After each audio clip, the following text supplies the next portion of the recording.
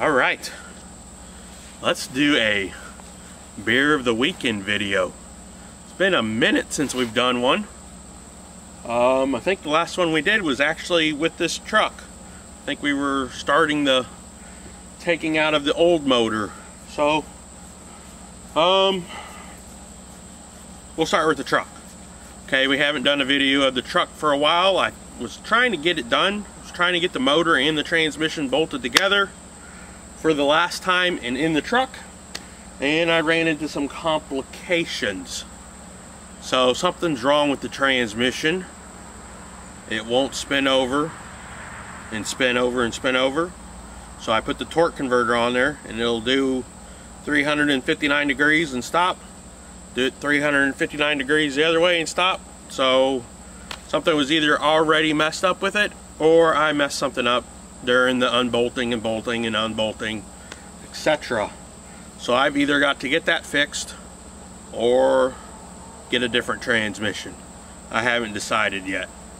Okay, do I want to spend some money and repair and beef up the 4L60E, or I can spend $700 and get a 4L70E, which is slightly better, and get going back on this. So for right now, I got the motor sitting in here looking pretty. It looks pretty good. I'll give you an overview of it afterwards. So that's where we're at on the truck. Okay, last video you saw, we were doing disc golf. We put up 3 baskets. Since then, we've included 3 more baskets. So I've got 6 baskets total, and the way you play it gives you 10 holes. So I've got a 10-hole disc golf course. It's pretty fun. It's a short little course, doesn't take long to get through.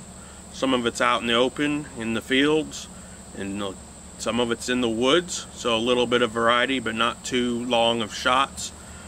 Pretty good for adults and kids to play, in my opinion. So we may come back later and show you some of that.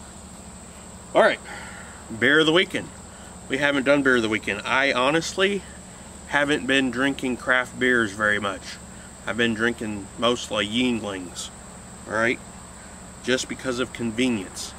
So the store between me and work, where I normally get my craft brew, they quit doing mix and match packs. So you just gotta buy a whole case of whatever. So for me to get a mix and match, I've got to go out of my way through some traffic and whatever to get it. So due to convenience wise, I haven't been doing it. So Stephanie went to Trader Joe's today and actually got me a 6-pack of 6 different beers. So we're gonna try one today. What do we have?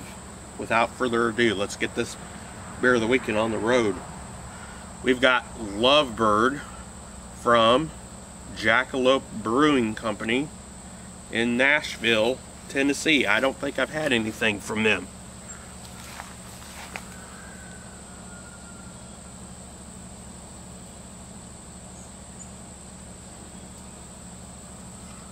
Okay, I looked it up on the internet.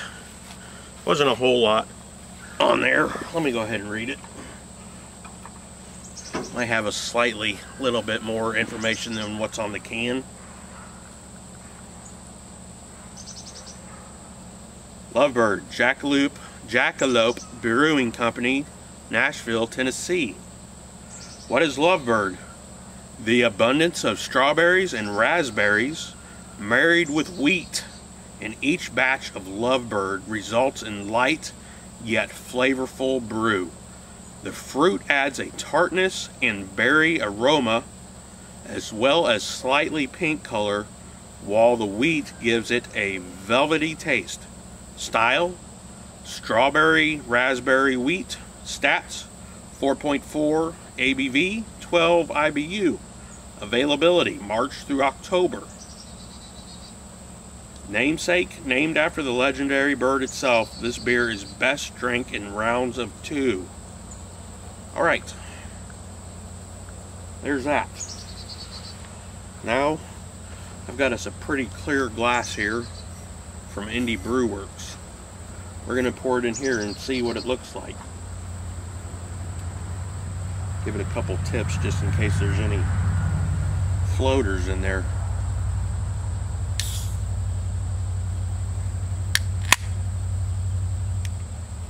Let's see. Let's give it a... well, we'll pour it first.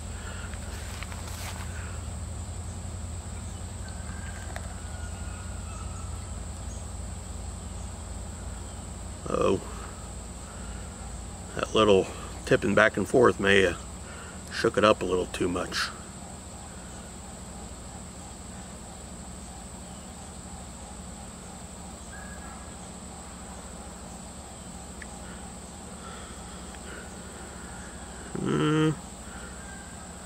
Trying to let some of them bubbles go away so we can see.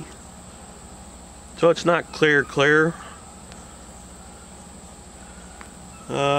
Kind of hazy, a little hazy. I don't see any particles floating around like raspberry or strawberry chunks.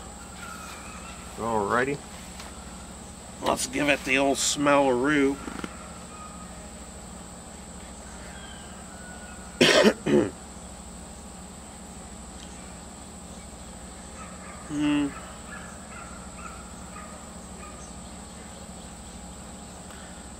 Might be slightly fruity. Not a whole lot of smell-wise picking up. So when I think of strawberry and raspberry, I'm thinking maybe kind of soury, tart. Well, it does say tart, so we'll see how tart it actually is. Yeah, not really heavy on the smell-wise. See if we can get the rest of this in here. While we're on the subject, I'm kind of actually running out of room in the man cave in Pablo's Kittens for putting beer cans and beer bottles. I'm having to take out, you know, regular everyday beers such as Miller Lights, Core Lights, normal beers, getting those off the shelf and putting these up. May come to a time where I can't really put them up anymore unless I come up with something else. Alright, enough yapping.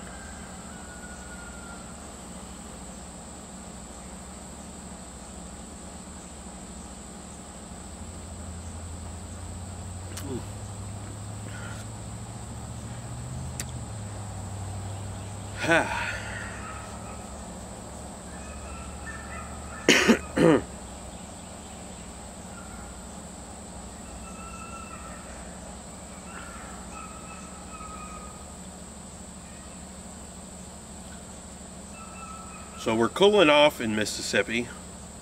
We're about the high of 90s. Last week and this week are about the high of 90s. Okay. So this is I'm going to call it a lighter beer.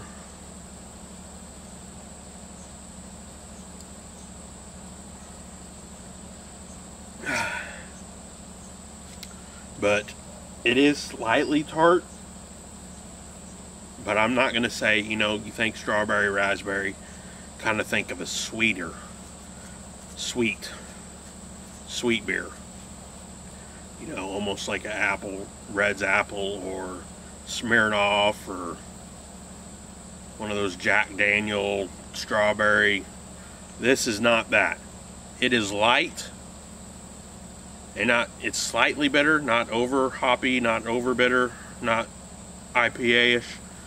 But if you like those beers, the Smirnoffs and the Apple Reds and the, you know what I'm talking about, I still don't think you're really going to like this. Don't think of this as that kind of beer. It still tastes like beer. Which, if you like beer, that's a good thing.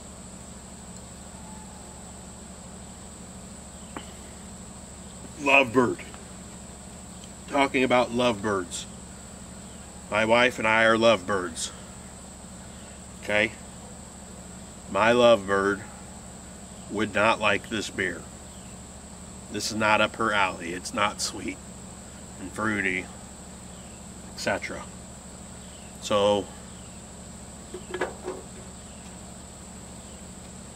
If you like White Claws and all that, that's probably not going to be up your alley. She doesn't like White Claws either, but she does like the Angry Orchard something or other, blah blah blah. Fruity sweet beers.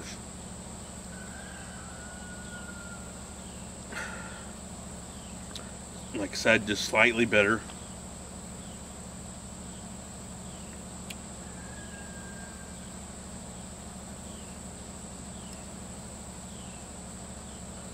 So let's give it a review.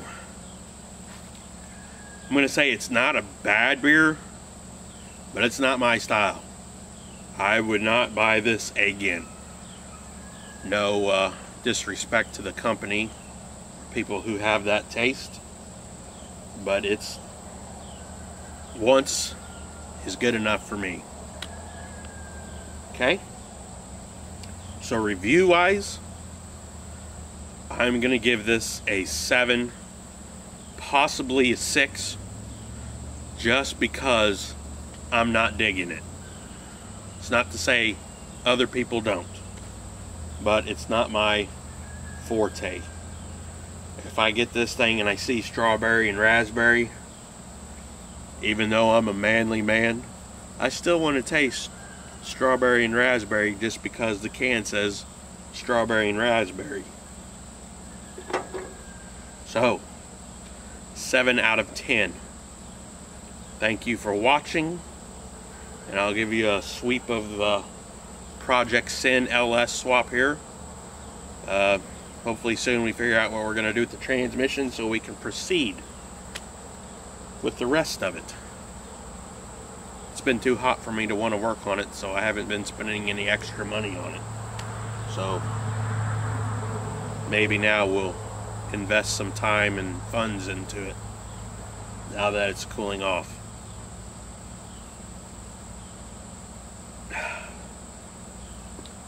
Sweep of Project Sin, and I may give you a sweep of the Man Cave Pablo's so you can see just how much room we're running out of.